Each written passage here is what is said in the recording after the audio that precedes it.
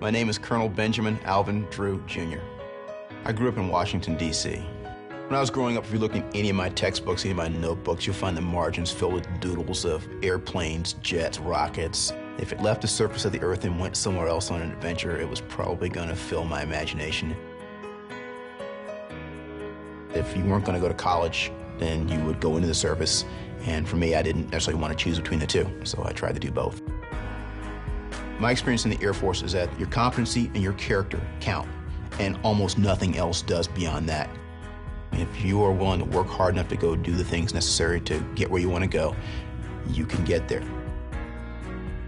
I was flying helicopters in special operations, applied to become a test pilot. I got into the test pilot program. Every 2 years, usually NASA has a levy for astronauts, and every 2 years, test pilots and test engineers apply to become astronauts. So in about the year 2000, I applied to become an astronaut and got accepted.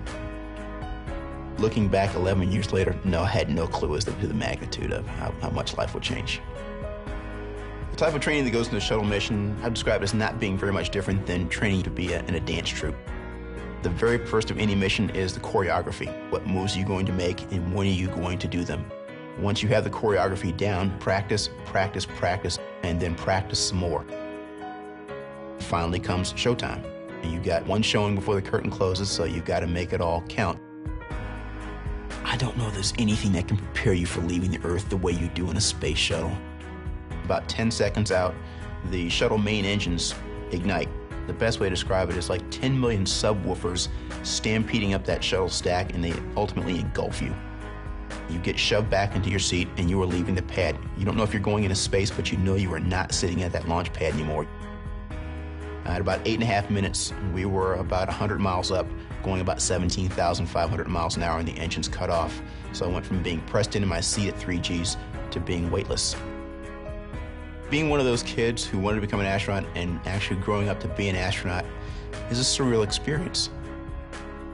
When opportunity knocks at your door, it's sometimes a scary thing. It would be easier thing to do would be to simply go off and do something that seems more realistic. Don't be realistic. Don't be reasonable. Be bold, be courageous in following that dream. Everyone takes a certain amount of courage to step across that threshold and into that new adventure.